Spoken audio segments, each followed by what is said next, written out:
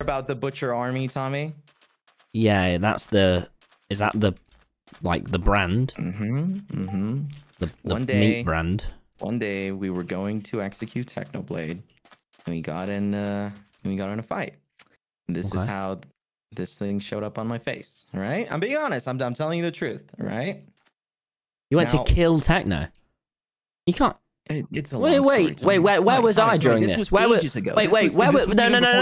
Listen. That's fine. Where was I during this? Don't. Because if this is when I was in exile. Are you? And listen. It might not have been.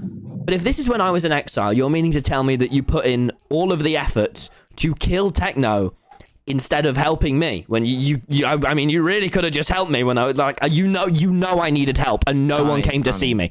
But you organized a plan. Tommy, listen to me. To kill one of my best friends. What you don't know about your time in exile is that so many things happened. Okay, and you know what? I'd love to sit down with you for a few hours and discuss all of it. All right, Tommy. Yeah. I am not your enemy. I'm not trying to be your enemy. Listen to me. Big Q, I never said you were my enemy.